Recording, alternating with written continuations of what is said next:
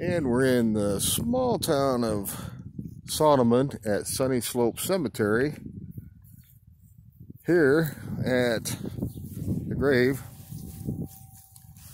of Albert D.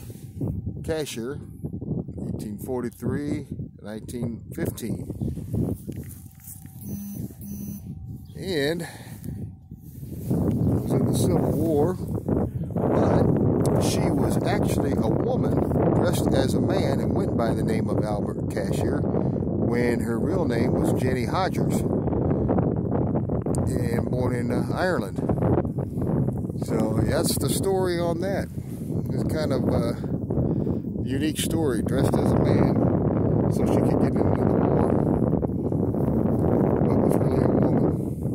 And that's why they have both names on here, because she was born Jenny Hodgers.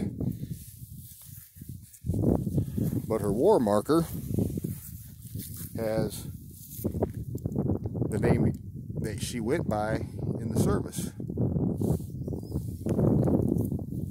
So let's just kind of look around here.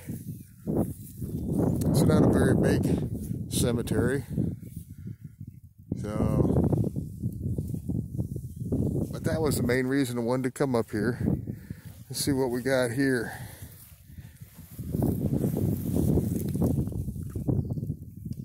Eastern Star for Clarabelle.